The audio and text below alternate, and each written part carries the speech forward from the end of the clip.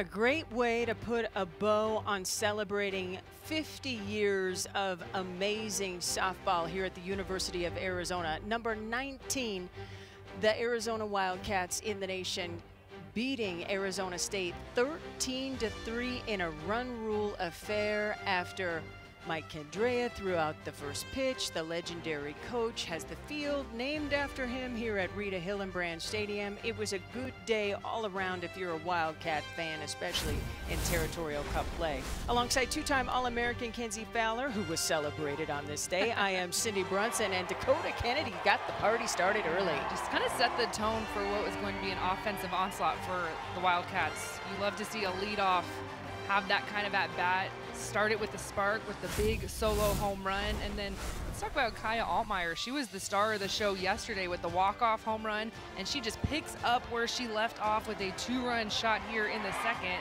She's swinging as hot a bat as you're going to find in the nation right now.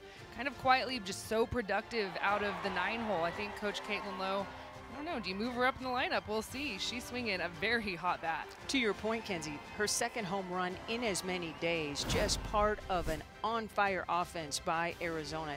They score 13 runs on 10 hits, and the big inning in the third, scoring 6 runs that really broke it wide open. So that is 11 wins now in Pac-12 play for Arizona. The Wildcats will swing for the sweep on Sunday, and we hope you join us for that at 2 p.m. Pacific.